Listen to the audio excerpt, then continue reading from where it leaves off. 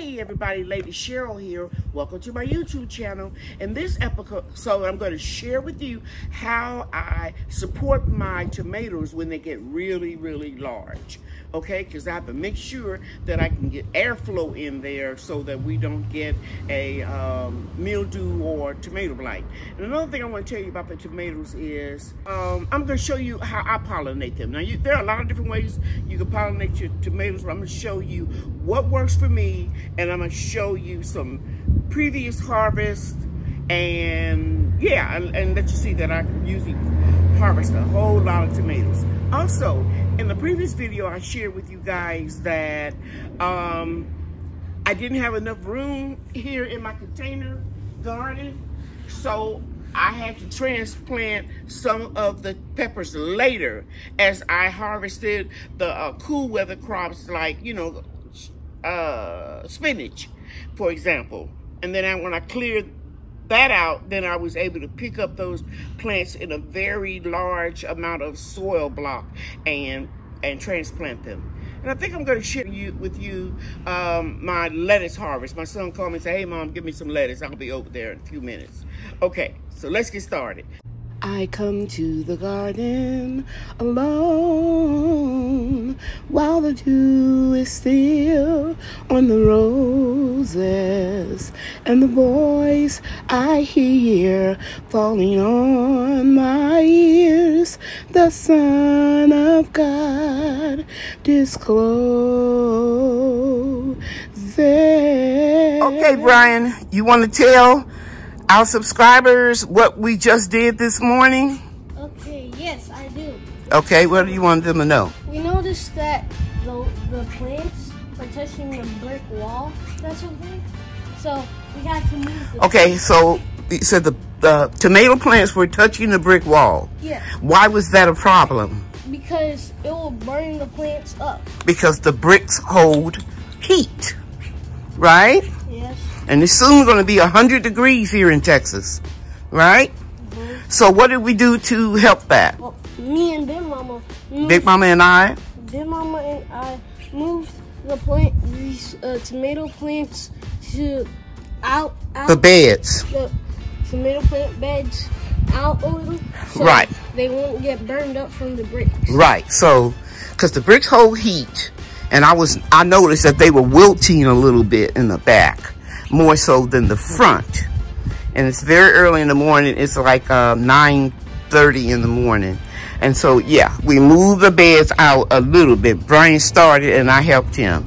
So now we got plenty of room behind the bed so that the branches don't have to necessarily touch the brick wall. And you will get more air circulation. Now, I noticed something about one of the plants. Do you remember what it was? It was right here. Can you tell me what I told you this is? Go ahead and close and point to it. Move the leaves out the way so that people can see it. There was a hornworm. Yeah. You see, guys, see where he's touching all those little branches that are eaten off? Right? Go ahead. And I told you it was probably what? A hornworm. Yeah, because they will attack a tomato plant. They love tomato plants and peppers.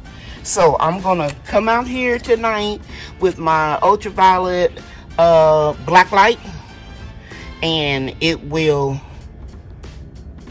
illuminate in the dark. If I can remember to do that, I'll try to capture it on film. And it may not be a hornworm. It could be another type of worm, but it ate all of those branches off. So I'm suspecting a hornworm. And you also can look down and see if you see any little black little poop that they excrete. And I want to share with you something else I did, which was yesterday. Show them this here, Brian. See this twine? Show them where it starts. Starts right there. Here. Mm-hmm. And I tied it, and then I came. I'm going too fast. And I tied up this twine, and and then it goes to here. And now I'm getting ready to tie these up with a little bit more twine. You want to go get it for me? right under there.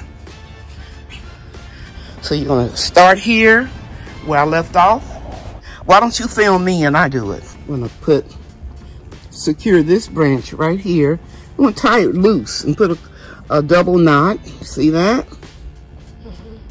And then I'm gonna extend it all the way to here. You getting that? And it's loose.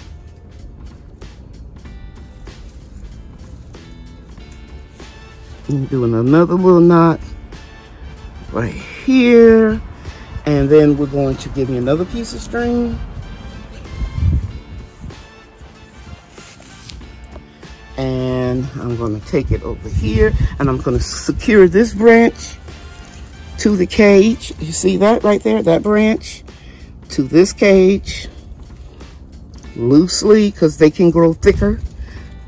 You want to make sure that you have some room so the branches are not cutting. And then I'm going to come around here and I'm going to secure this branch. You got it where my finger is? And I'm going to secure that branch to the cage. Tie a knot and that's it. Keeping it loose to give it room to move around and grow. Now yesterday these branches were hanging all on the ground, so that's why I started securing them. And now we're getting ready to give it some extra enforcement. We're going to put this string, you're going to go over here and you're going to tie it about right here down, because we're going to secure the bottom. You can drop the string and just tie it on the second circle. And you're securing the branch. Where's the branch that you're securing to? No, you're just tying something. I want you to get a branch. Right here. Very good. Tie a loose knot twice. Now come down here. And we're going to secure the bottom branches. Now, every so often, you're going to come behind one of these. Put the string. No. Let me show you. Down here, you're just going to go behind it. You see that? Pull. Go down. Go behind it. Go behind it and bring it all the way over. Go behind. There you go. You got, oh, look, watch what you're doing. Pull it taut, but not too tight. Go down lower. You're going to put one right here. Go behind it.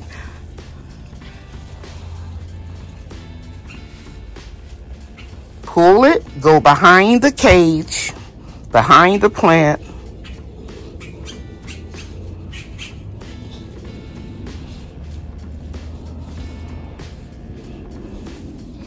Brian, look at all this. You've got to pull it without tearing up leaves.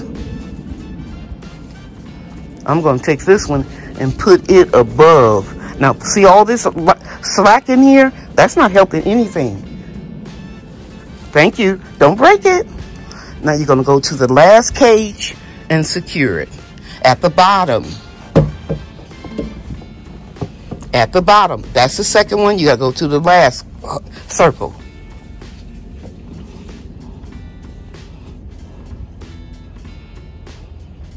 Okay, now give me your twine. Now you're going to have to go get scissors. I'm pulling it a little bit taunter. And you're going to cut that off about right here. And you're going to go behind there to all the way over here. Even if you have to step into the wheelbarrow. Please look at the branches and make sure you're not slicing the branches. I can't see what you're doing, so I'm going to give you the benefit of the doubt.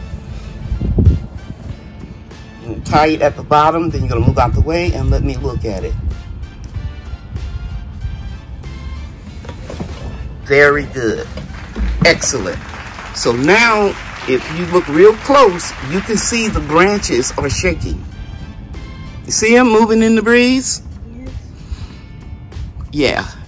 So they're getting wind from the back as well as the side and the front. This also, Brian, encourages pollination. Tomatoes don't need to have insects to pollinate them, but they can. But if they get enough breeze, as we do in North Texas, they will pollinate and put on these flowers as long as the temperature isn't above 85, 90 degrees.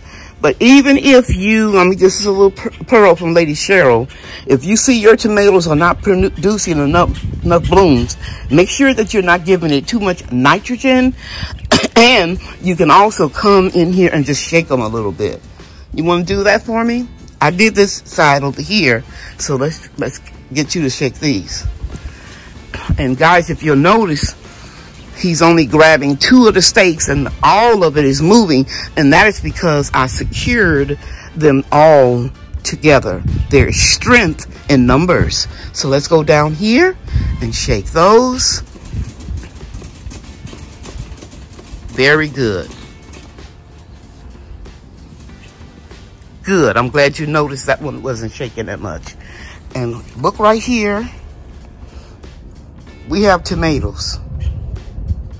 Right there. Pull it back so the subscribers can see it. Don't be rough with it. Okay. Next to tomato. And there are others. But what I'm getting ready to do now is I'm getting ready to get my chair right over there. And I'm going to sit it right here. And I'm going to take scissors and I'm cutting all these bottom leaves off so that we can get more air in there. I want to show you what I'm starting with. And then after I clean it up, I'll bring you back. Okay, guys, so now you can see that it looks much better. Another thing that I did while I was here, I deadheaded the spent marigolds, as you can see here. So I'm going to put that one, and those are the branches that I cut off. I'm going to put these seeds right here. I'll pick them up later. Let me go in closer so you can see them. I have a handful here. And I'm going to just take my finger and rough this soil up a little bit in here. And I'm going to sprinkle some of these seeds.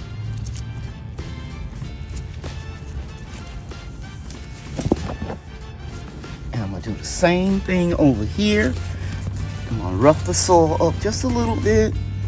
Sprinkle a few marigold seeds. And cover them up. And I really hope you can see that. I'm gonna come right here and put some seeds down here.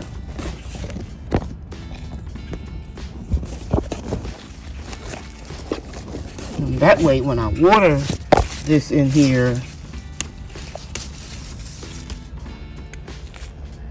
those seeds will get watered. I also observed another area. I think we showed you this area that was eaten up. And here's another area. So there is definitely some type of worm in here. I'm going to find it.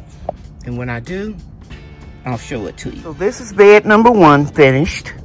And now I'm going to do bed number 2 and bed number 3. I'm getting all those low-hanging leaves off so we can get air in here. Okay? I'll be back. Guys, we're all done. Looking good. And we're taking all of these leaves, and it's a lot, and we put them here into this container. It's a lot. I just squished them down. And I have drainage holes at the bottom of this container. It's a 17-gallon.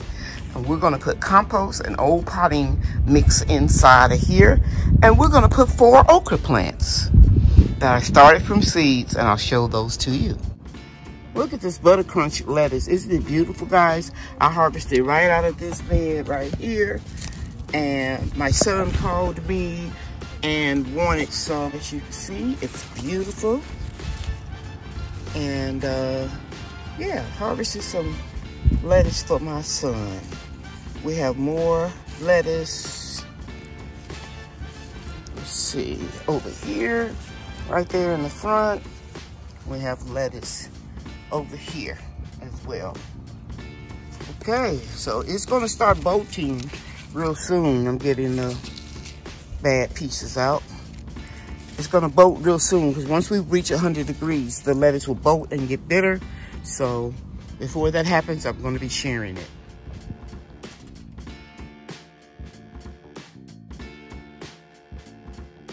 In this part of the video, I'm gonna share with you what I promised I would do a few weeks ago, show you how I move peppers. Okay, here you go, look. You got that hole right there? Mm-hmm. And then I'm gonna show them where I'm gonna drop this in that hole. See that pepper plant? Guys, make sure you get all the air pockets out of there. You don't want to have root rot. You can move your pepper plants, tomato plants, providing you don't disturb those roots. And then we're gonna push this up. I'm gonna take off these little bottle peppers because I don't need branches because I don't need that. Got it in there nice and tight, really good. And we're gonna put one more right here. Here's a nice little marigold, you see it? I'm just picking it up. Taking my finger, putting it down, it will grow. Okay, you got the hole down here? Mm-hmm. Nice little hole, and you see I got the plant. I'm just moving it around a little bit. Putting it down in the hole, push down. This might be lettuce or weeds. We'll just take it out, take that out. Pushing it down, covering it up. And those bottom branches are a little yellow, but I think it needs more nutrition, so I'm water it with comfrey tea. Now, pan down here to these flowers, please. Now, you see these flowers, guys? They're kind of heavy, and they're kind of bending this grow box and tearing it. So we're gonna take this out, and we're gonna move it. Okay, guys, so we put it right there so it won't be damaging the other grow box so much. I'm gonna pan over here. See if I can push it in a little bit. It's a little better. So we have 2 pepper plants in this grow box. We have 2 in this grow box, 1 here and 1 here. We have 2 over here and 2. And we're gonna have to put in some dirt. See these toes where we took it out? We're gonna put in some soil there. So everywhere that we remove a plant, a pepper plant, I added soil to fill in the hole. The key to moving pepper plants is you've gotta dig a deep amount of soil out. See, like right here, it's a big spot missing here, and there was one over here and one over here. Now, what I'm going to do now is, you see these companion plants, the marigolds.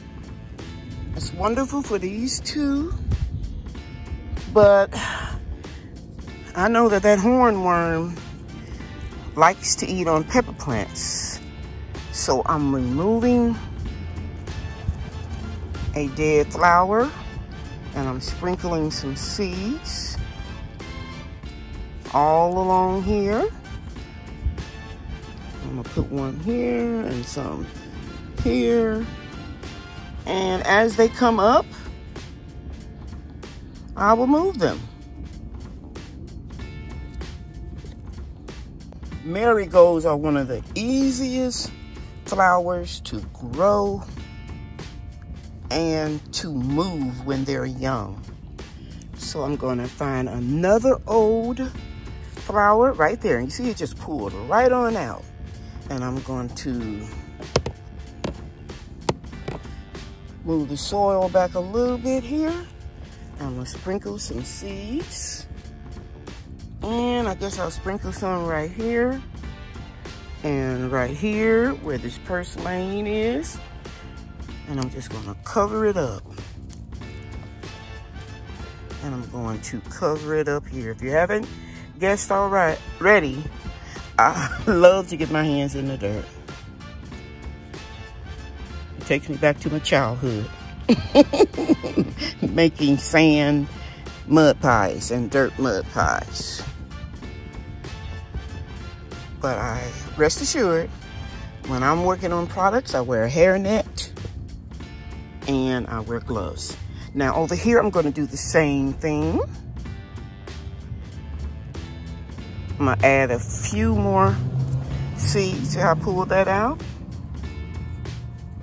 I'm going to sprinkle a few more right here, right there, and right there. Because the wonderful thing about marigolds is they deter a lot of insects, and they will bloom all spring, summer, and fall, and early winter in North Texas until we reach a freezing temperature of 32 degrees or lower. Okay, so the ground is real moist, the soil is moist. I'm not gonna have to re-water these again until tomorrow. Okay, so that's it. We have one pepper plant here, one here, here, and here. And you can see where I topped these peppers off. You can see that they're bushing out already where they were topped off. Okay? And over here, I already did the same thing with the marigolds. I have 2 plants here. And look at here, guys. I topped this plant. It has a pepper on it now. I topped this plant. There's 2 peppers. Actually, it's 3. I topped this off a few days ago. It's growing real, real fast. Okay. Now, I have 1 more pepper plant to move. I'll show you where it is. In this, I think it's a 4-gallon or 5-gallon pot. You can really see how these have bushed out since I topped them. A lot of branches right there. So this pot is too small. So I'm going to move one of them into another pot that I brought back from my food forest at my investment property. Okay, so I'm over here and I'm just scooping up a really big piece. And I can't get it all out, so I'm going to take the rake. I don't want to have to go back upstairs and get the shovel. And I'm just going to lift it up. Are you getting it? Okay. It's almost out. Okay, there we go. Okay, can you see it? You got the roots and all? Now we're putting it right down here. And then we're going to top it off with soil all around the bottom. In fact, I'm going to move it over a little bit so it can have a little bit more soil. Okay, so we added more soil. You're getting it down here so they can see the soil line. We added 2 big shovels full of soil, and we raised the soil level up. And now we're going to push down, and then we're going to fill soil all the way around it. And we'll come back when we're done. Okay, so we got it in here really good. We make sure in the air pockets. I'm gonna pull all these little leaves that will turn into branches so that we won't get any soil-borne funguses or diseases. So I took all the leaves off down there. Okay, very good. So we'll put this in the compost and we'll water this in real well. So right in here, Brian, you see the hole that's missing where we took the plant out? We have to replace some soil. So over here is where we have our compost, and we're going to shovel some soil right here. It's early Sunday morning, the next day, and I want to show you that the pepper plants seem to be adjusting well from where I moved one out of here and put it in here.